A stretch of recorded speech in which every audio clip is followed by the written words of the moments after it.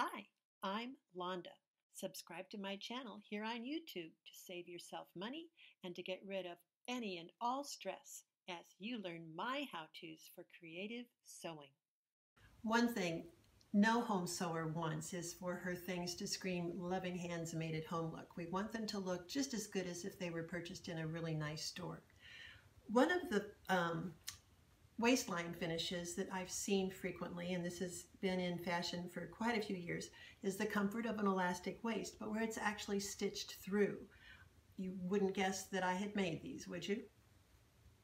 So this is using sport elastic. It's commonly available. Here it is from Stretch Right. I sell this at my website, but on it it says Knit Sport Elastic. And the thing about sport elastic is that it has these channels. Now I can guarantee you that as I did this stitching, and I'll show you how I do it, that I did not manage to get my stitching in those channels. That's not really the most important thing about it. It's just that the construction of this sport elastic allows for being stitched through and creating that look. So let's go ahead and I'm going to show you all my secrets on how to apply sport elastic. The first question is, how much length of sport elastic do you want to use? My answer is just so tight that you can hardly get it up and down over your bum. So what you're going to do is you're going to pull this around your butt and make it really tight just so that you can get it up and down. And then cut that, make a note of how much it is, and that's what you're going to go with. Now, the world will now know my hips are about 42 inches, my waist around 30. But I use 26, 27 inches of this. I can take that much length of this sport elastic held together and I can get that stretched up and down over my butt, which is what you have to be able to do as you're creating pants. All right, that being said, let me also throw in that it seems to me from my past experience, and I've in my shop taught classes with this, making these types of pants for I don't know how many years we taught those. They were called the $1,700 pants, an invention by Louise Cutting. Thank you, Louise. Anyway, it seemed like the larger the person, the bigger amount less than their hips we did elastic. I remember one student who had like a 45-inch waist, and we actually took 13 inches less of elastic in order to make this work out right. The thing that you have to realize is that as you stitch through elastic, as you stitch through any elastic, whether it has channels or not, whether you hit the channels or not, it's going to make the elastic stretch out. So that's the true thing that we're dealing with here. All right, all that being said, I have on my garment, and I chose to do this on a knit this time. Both of these garments are wovens, but knits are just so prevalent that I decided to do my sample on a knit. What I did was, as I pressed in this fold 2 inches, right here at the fold, I clipped into the seam allowance. Let me do that again here at the other end so that I can show you.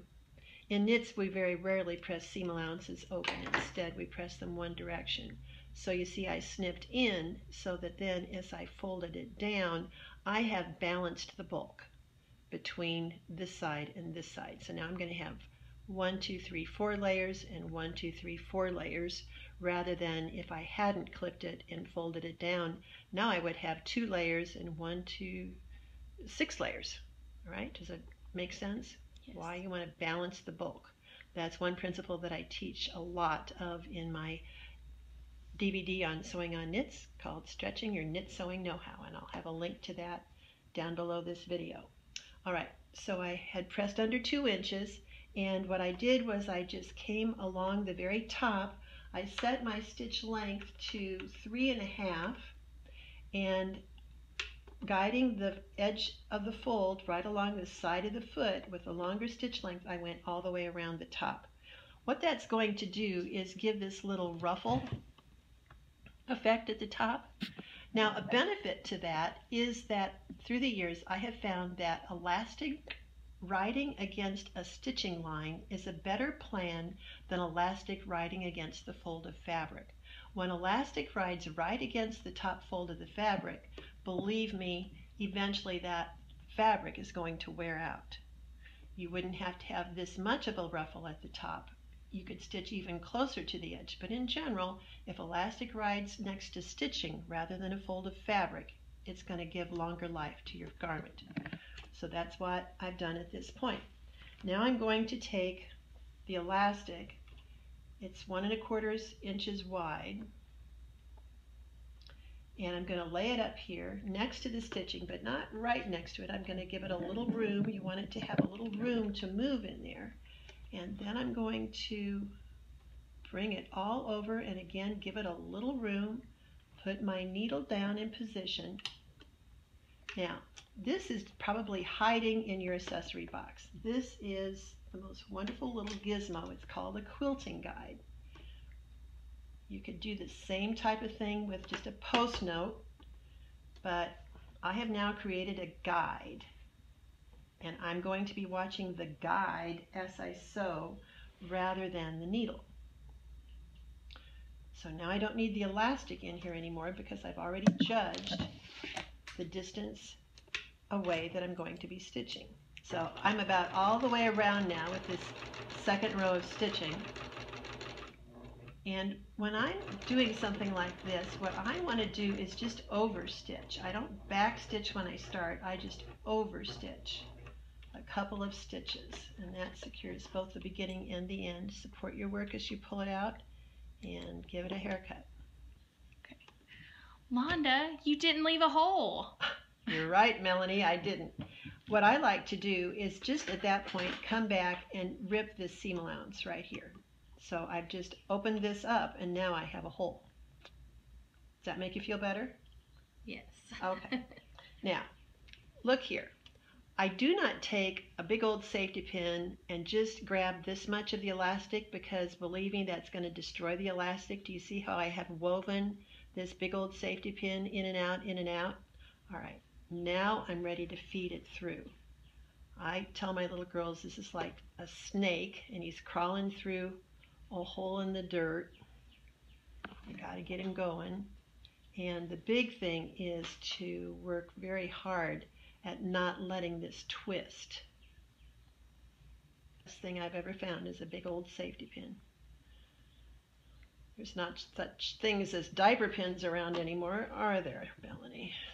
No, there are not. Oh, you young gals just don't know what you're missing. All right, so do you see how I have to work that through? Okay, so here's the snaky. There he is. We're going to pull him on through. We've got to carefully scooch this down. But I want to be careful that I don't pull this end through, correct? So I'm going to place a pin right here. So I'm not going to lose this end. Next, what I'm going to do is take and butt these ends together. I'm not going to lap them, I'm going to butt them. And I'm going to do that on a little piece of fabric. What I've done is I have found just a little piece of fabric. Woven is better than a knit. You can use a little piece of sew-in stabilizer if you like. I usually just go down into my trash can. I have now set my machine on zigzag. And I am just going to really get this attached. So there's one side. Now I'm going to get the other side, making sure it's not twisted, and it's also not twisted within the channel. And now that I have hold of it, and I know it's not twisted, I'm going to butt, B-U-T-T. Little girls that I teach think that's just the funniest word.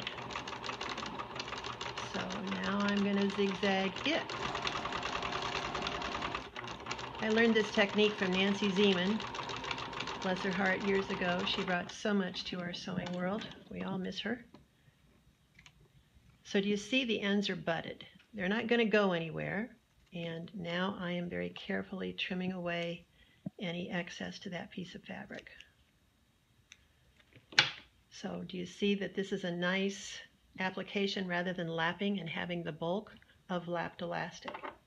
All right, so now what we want to do, I for some reason I call it snap the turtle.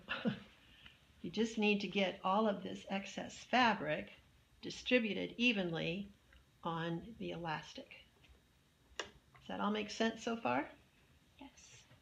All right. Now what we want is 2 rows of stitching yet in here. So I'm going to just visually divide this distance using 2 pins. I'm not going to measure it and do the math, heaven forbid. Okay, it looks like that would be pretty good.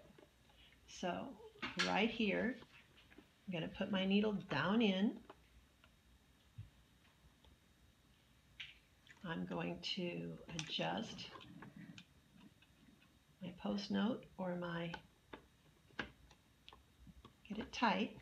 All right. Now, the other thing you want to do is somewhere in here, because you've got it evenly adjusted, you might want to put through a couple of pins just so that you don't let this fabric crawl ahead, because you're going to see it's going to want to crawl ahead. All right. You have to stretch and sew all at the same time. And notice too that I've got the wrong side of the fabric up, because the feed dogs are going to feed the bottom through better than at the top.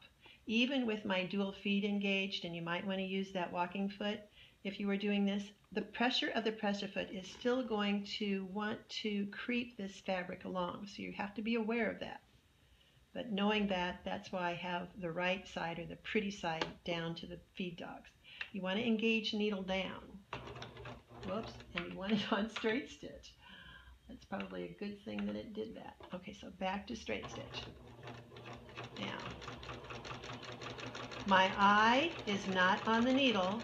My eye is on the guide. So do you see that I've stretched everything? Oh my word, I sewed over a pin. I admit that in one of my videos as well. Did the sewing police come and got me? Nope. Is my sewing machine still working? Sure is. All right. If it makes you feel better, I could stop and take out the pin. Do what works for you. But do you see how important it is to actually stretch? I'm not watching the needle. Instead, my eye is right here.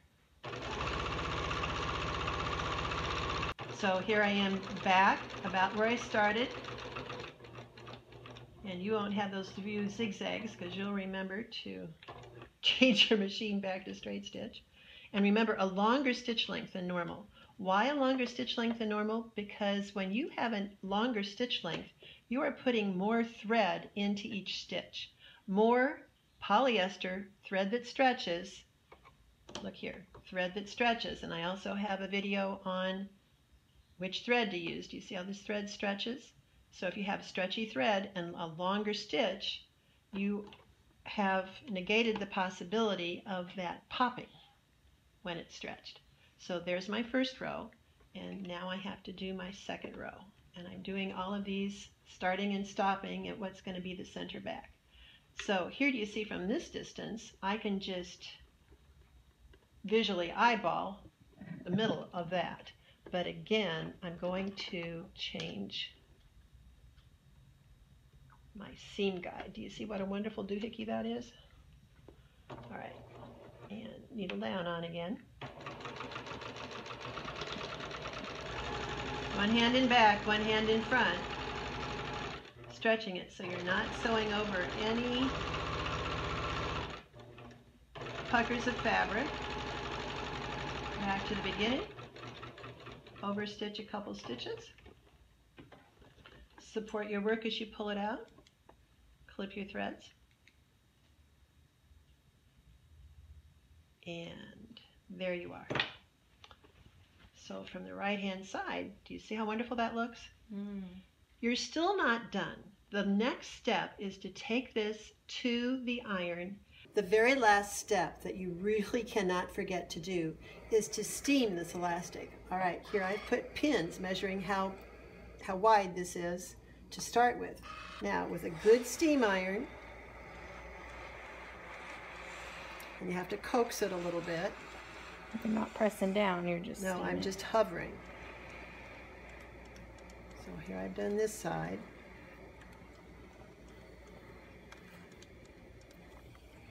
And to gently turn it over. Here, come by this pin. See how much smaller it's gotten already? And realize it's that twice, right? You've got two sides here. Oh, yeah. So I don't have this stretched around the end of the ironing board. I have it laying here in a double layer. Now on a woven fabric, it's my experience that this shrinks in even more. Now, here's another truism. Hot forgets, but cool remembers. So if you took this and held it up and stretched it now, you're going to undo what you just did. You need to let it sit here and cool. But this shrunk down, that's almost an inch, so almost 2 inches once I steamed it. Isn't that something? Wow. Yeah, when we would make these pants and then do this, everybody was just tickled pink because it looked like they had such small waist. So that's Londa's way of putting in sport elastic.